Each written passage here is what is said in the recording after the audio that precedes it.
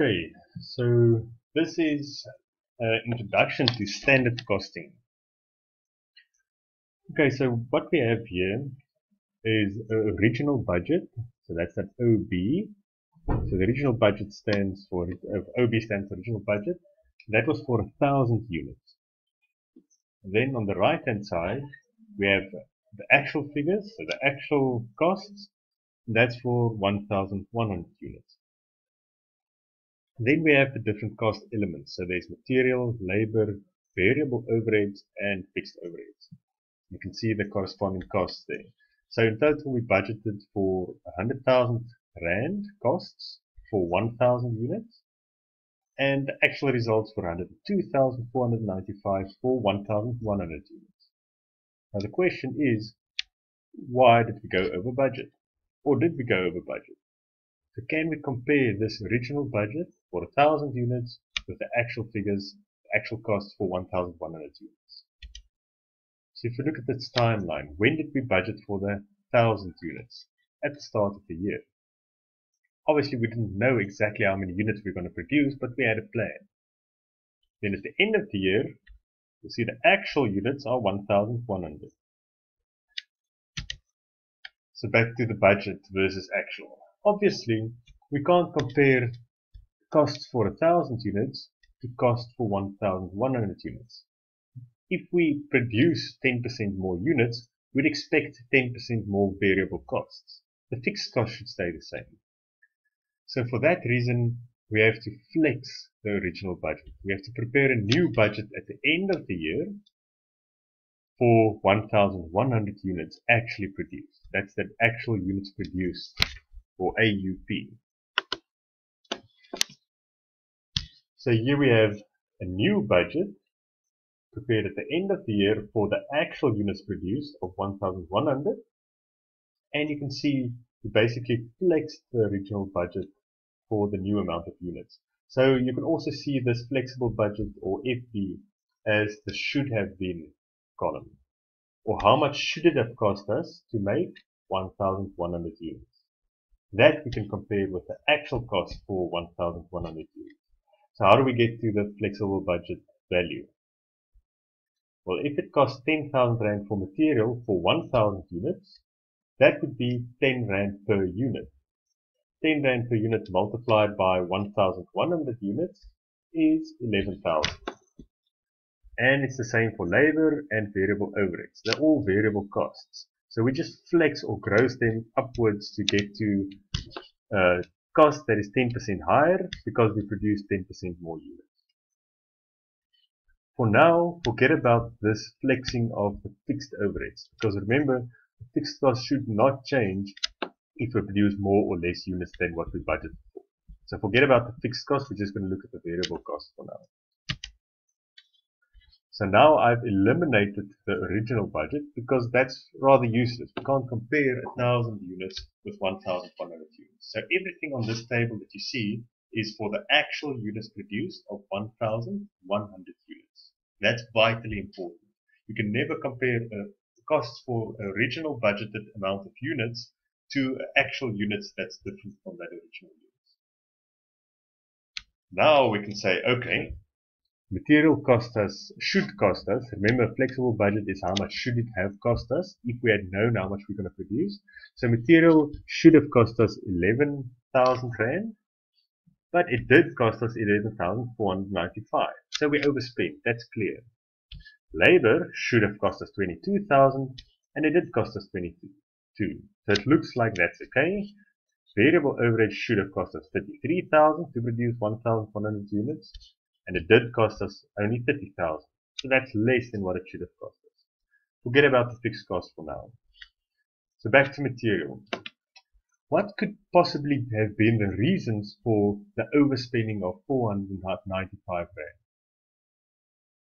Think of possible reasons in real life. So yes, we could have paid more than what we should have paid per kilogram of raw materials when we purchased it. That's in the purchasing department.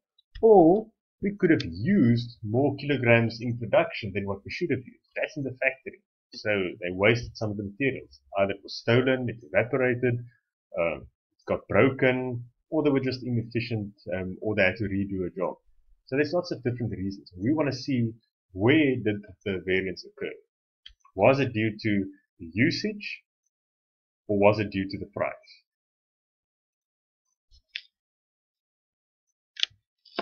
So the problem is, let's go 2 slides back.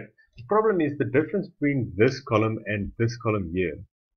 There's two differences. The quantity difference, so actual quantity versus standard quantity, or how much should have been used, and then actual price per kilogram versus standard price per kilogram. So how do we isolate the price difference and the quantity difference? So there's the three components that make up the cost. The units times the quantity times the price, the units times the quantity and times the price. So if we want to isolate the quantity, we have to set the price at the same level. So everything is at actual units. Remember, the whole table is for 1,100 units. But let's make the middle column at standard price, but the actual quantity. So you can see there, we isolate the difference in quantity that we should have used per unit versus quantity that we did use per unit. That's a quantity variance. On the price variance side, we keep, well, obviously the actual units produced are the same, 1,100 units. When the actual quantity we set at the same level, only the price is different. Standard price versus actual price. That gives us price variance. So basically, we had to add a new column in the middle, which we can call, if you want, actual quantity of input at the standard price. So the actual quantity of input comes from the actual side every time. That means the actual and the actual quantity are the same, so no quantity difference on this side. Only a price difference, standard price versus actual price. Whoops.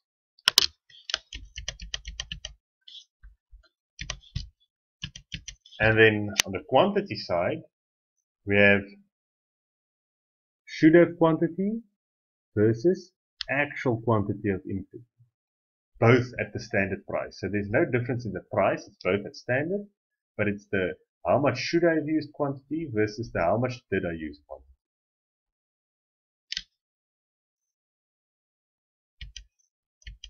And then it's simply a matter of recording the difference or calculating the difference. So I should have used material that cost me 11,000 Rand.